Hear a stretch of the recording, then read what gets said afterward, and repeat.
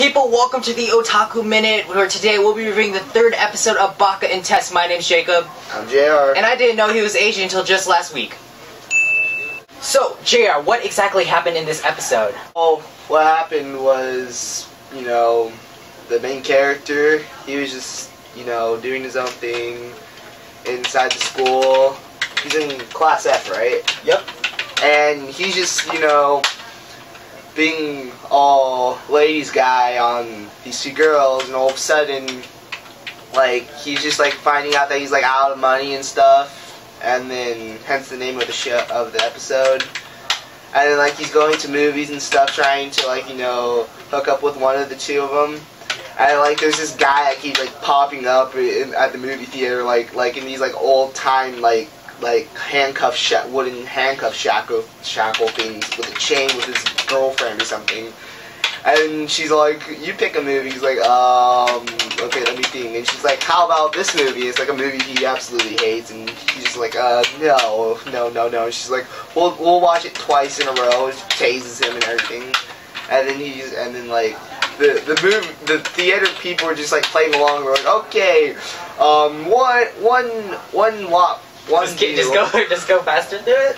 They're like, okay, one view for you and one view for your little crazy, nice-looking zombie person. Yeah. So yeah, and then eventually they buy some crepes. They go out for crepes the next day. Yeah, they go out for crepes the next day. They're talking, and then he's almost out of money and everything.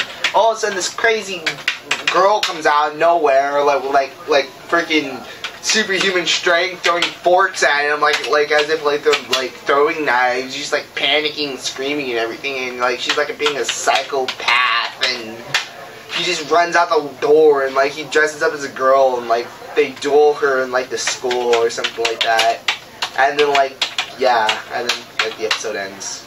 So what do you think was the funniest part of this episode? Probably when they were having crepes in the store, and all of a sudden they get tapped by the girl with super freaking human strength, and she's just throwing forks against the walls and everything. But it was hilarious when I saw Aki in that dress. He was like, now, is Hideyoshi a guy or a girl? Just to refresh your memory, here is a picture. Hands down, a girl. Actually, no. Hideyoshi is nor guy or girl. Hideyoshi is his own gender.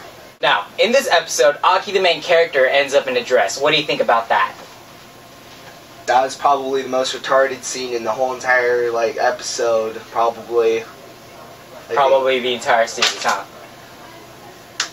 It's plausible. It's plausible. It is very disturbing, putting Aki in a dress and how he acts in that dress is just plain disturbing. Hideyoshi is okay in that dress, but not Aki.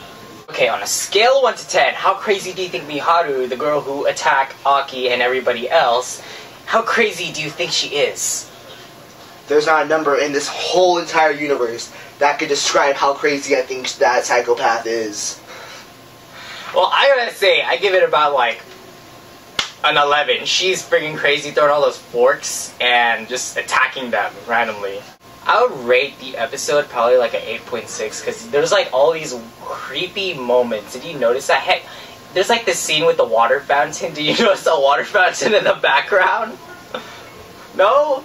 You should rewatch it. I'm pre-warning you guys, if you look at this episode and if you're to look at the background and see a water fountain, you know what I'm talking about. To me, this episode was pretty awesome. I like the action, but it's just really weird with that girl Miharu and that other dude that just suddenly pops up out of nowhere. It's just weird. It's anime. What do you think of this episode overall? It was so confusing. I mean, one moment they're here and all of a sudden there's a freaking garbage bag that says trash, and all of a sudden it says something else, and then they're attacked randomly, and all of a sudden they're fighting inside a video game thing, and all of a sudden they're getting dragged away to take a test or something. Now, if you had What's going on? Yeah, it's going on. Now, if you had the ability to change the ending of this episode, how would you change it and why?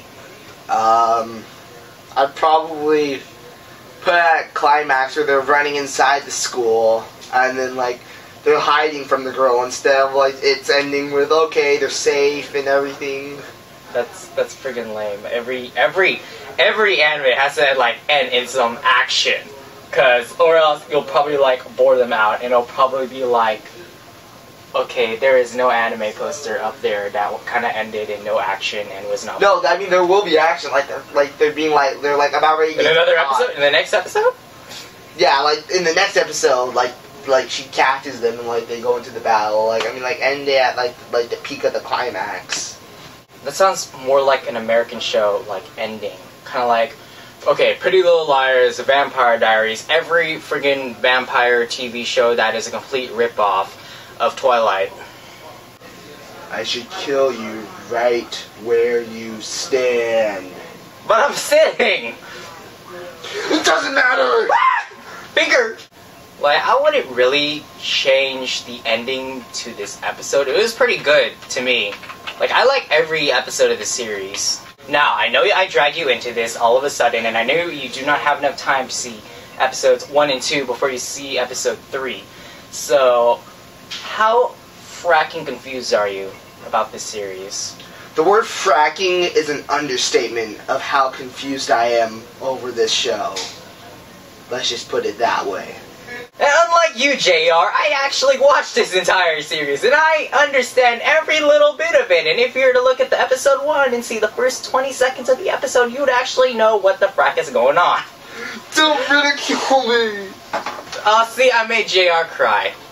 Well, that is it for the Otaku Minute today. I'll leave you guys with the episode link down below, or if you're watching this on iTunes Podcast or on Blip.tv, here's a little bit.ly thingy. Well, the Otaku Minute is up. Say bye, JR. What? Say bye. Bye. I'll see you guys tomorrow with the episode 3 review of Nejima. So, and he's messing with the camera. He's there telling us he wants to say bye again. See ya. Bye.